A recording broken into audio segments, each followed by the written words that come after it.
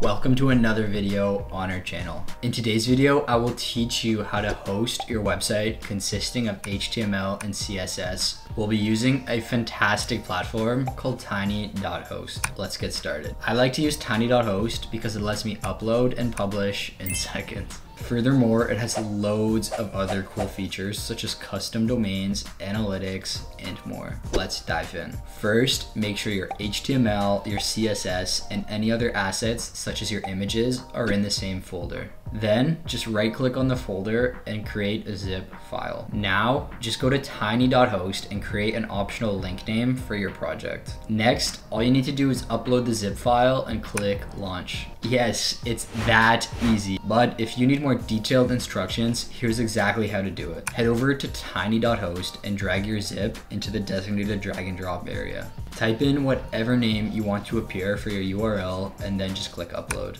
And your code is now live.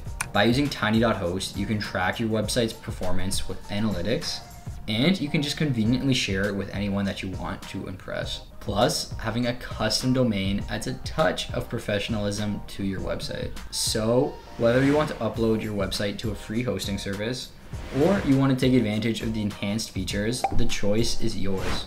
Check out tiny.host for an effortless and free way to share and host your website online. If you found this tutorial helpful, please don't forget to give a thumbs up and consider subscribing for more exciting content.